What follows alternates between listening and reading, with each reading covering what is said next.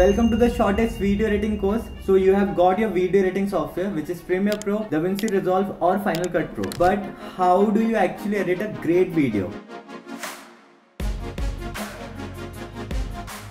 It's true, the software might be easy to learn, but mastering video editing, it takes time, patience and understanding of the right technique. In this crash course, I'll cover everything from planning your story to exporting your video. Plus, to make it as practical as possible, I will be editing a client project for a coffee brand. So let's get started. Step 1 is the story or the idea. Before you drag even a single clip in the editing software, ask yourself, what is the purpose of this video? It's not just about compiling few clips together, it's about a goal, emotion or something that you're trying to achieve with this video. For this video, I'll be editing a client project for a coffee brand, and the task is to create a 7 to 15 seconds video showcasing the brand's premium coffee experience using stock clips, music and text. And the goal of the video is to make people aware about the brand. So in the video that we are creating, story could be as simple as grabbing attention, showcasing the premium experience and then ending with a call to action so people remember the brand. A strong story is your guide through the editing process. Step 2. Creating a project and organizing your footage. Open the editing software of your choice and import all the media files. After that, organize all media files into bins or folders. This is a lifesaver, especially for large projects. Create a folder for clips, music, sound effects and any other graphics. Trust me, future you will thank you for this small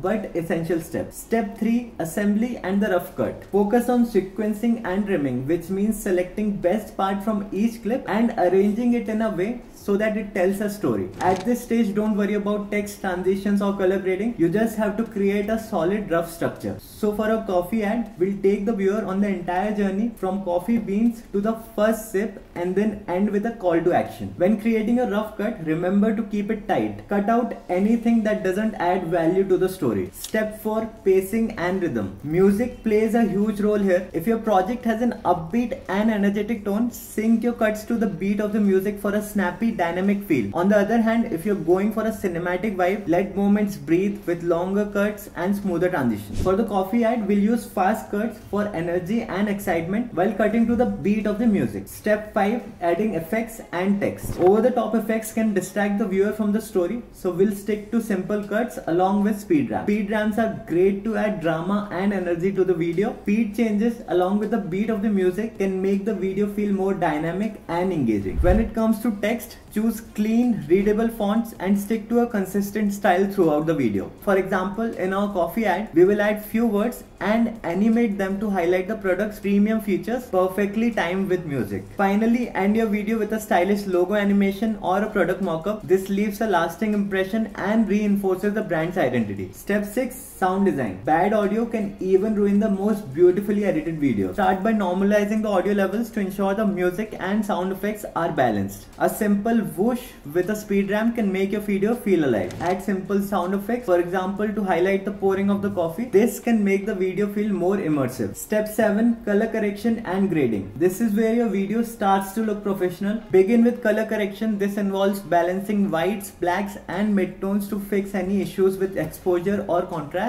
Once your footage looks natural and balanced, move on to color grading. This is where you can get creative and add a stylistic look to your video. For our coffee ad, I'll add an orange teal LUT to create a cinematic and premium look. Apply a LUT to the adjustment layer and adjust the opacity according to the look you are going for. Step 8. Exporting like a pro. You have made it to the finish line. Now it's time to share your masterpiece with the world. The export settings you choose will depend on the platform you're going to post on. For YouTube, use MP4 format with H.264 codec at 1080p or 4K resolution. For Instagram, export in a vertical format. Double check the bitrate to ensure a good balance between quality and file size. A higher bitrate means better quality but larger file size. Once done, click on export and there you have it. The video is ready.